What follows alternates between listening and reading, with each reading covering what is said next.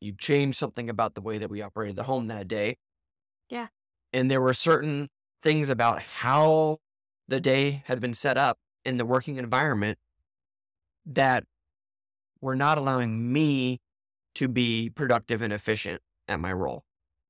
The symptoms were like, well, the baby's crying and he's frustrated. But the real cause was there's a certain amount of work that he's stressed out about that if it just got done would change and solve everything. So what do I need to change in order for him to be productive?